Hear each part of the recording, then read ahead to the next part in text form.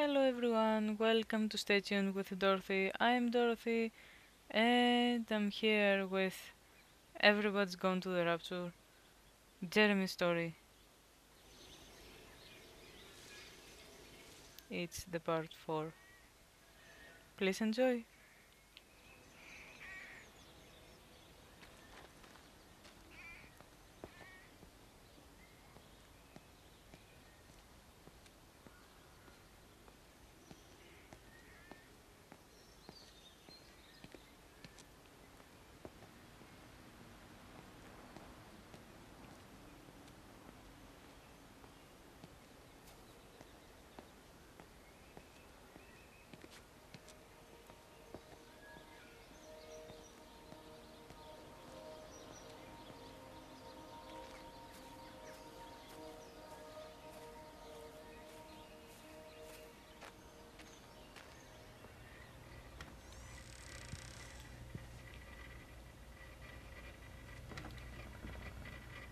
Dr. Wade, here you are. There's a queue of patients a mile long out there. Just send them to the village hall with the others, please, Bob. Doctor, people are scared. Mrs. Gables just called me and said her husband's vanished. She was very frightened. She said there was blood coming up from his ears and his What nose. the hell do you want me to do? Until they lift the quarantine, we're not going anywhere. Just tell them to drink plenty of fluids, stay warm, and follow the instructions on the radio. Dr. Phil, please, you have a duty to your patient. Your nose.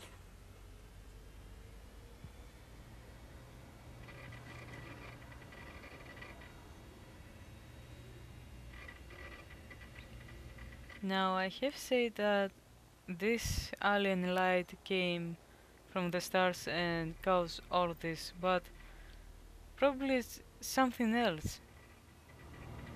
And it just came to save them. I don't know. To say the truth, I don't know what's going on. I just say what I have saw in this game.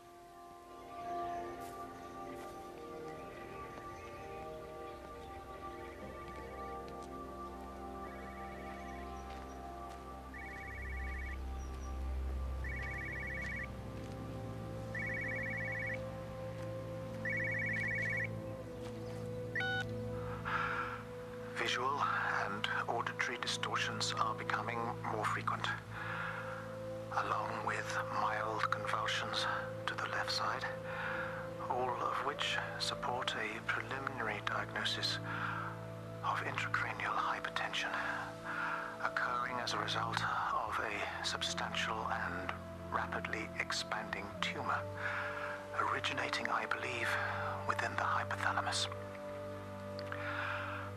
Cognitive functions are currently unimpaired,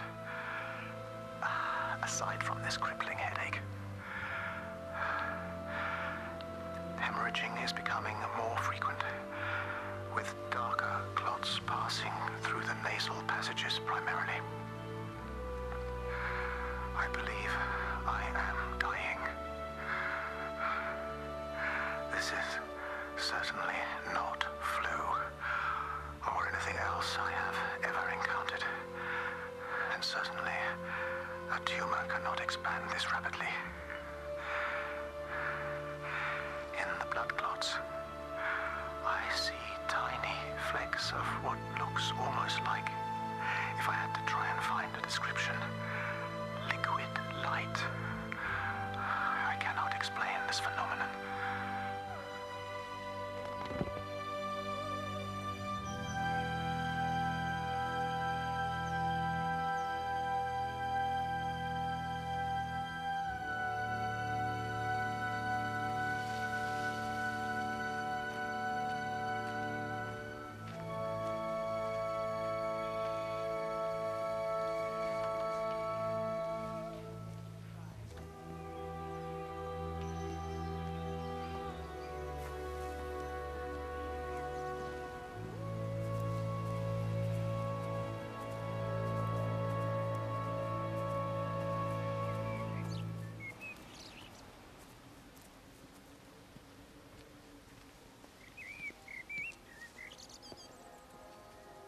You have to make a decision, Lizzie.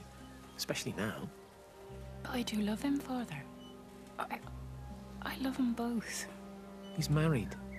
There are other people involved in this. Oh, I hardly think that anyone's in the position to claim the moral high ground, do you? Well, I take your point about Stephen. And Robert. But I think Kate might see things differently. Do you? I mean, she's not screwing anyone else, pardon my French, but she spends all day and night locked up in that observatory. Stephen says they barely see each other. That's hardly a marriage, is it?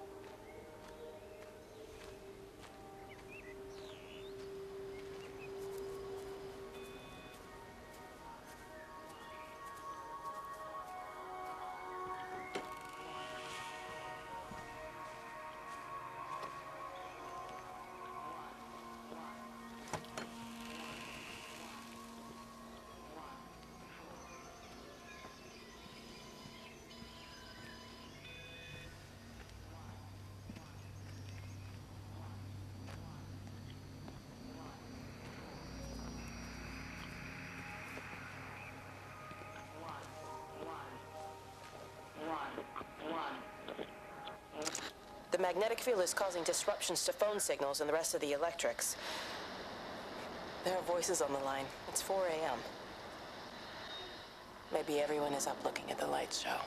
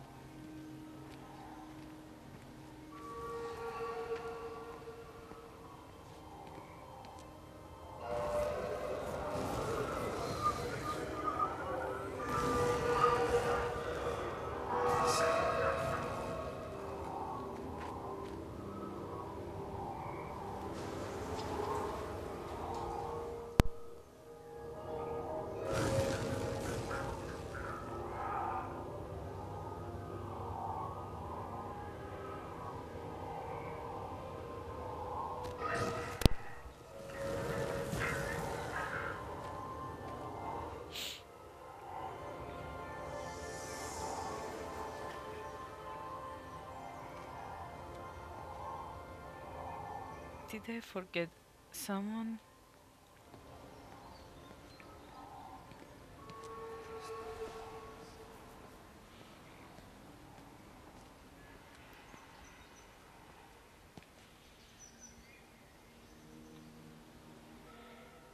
Okay, actually I'm gonna leave it here. Thank you everyone for watching. Please don't forget to like, comment and share. Have a great day. See you all next time. Bye bye.